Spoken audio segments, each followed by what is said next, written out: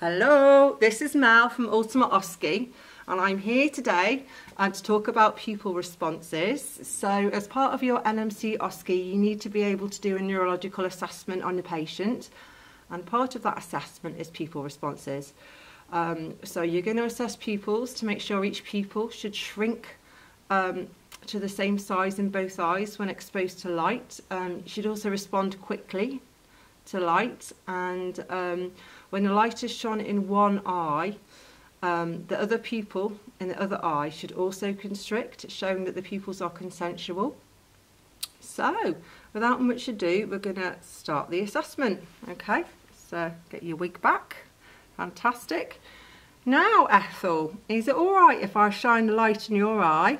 Yes. Fantastic. Can you just look at that fixed point over there? That's great. I'm going to shine a light in your eye, but don't look at the light, okay? Okay.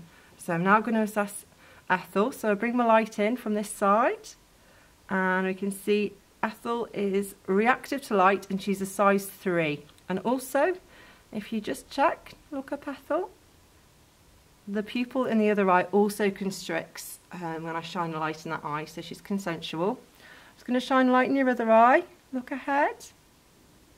Fantastic. And that was a size 3. So Ethel's eyes are equal and reactive to light, size 3. I'm going to record that on my neurological observation charts.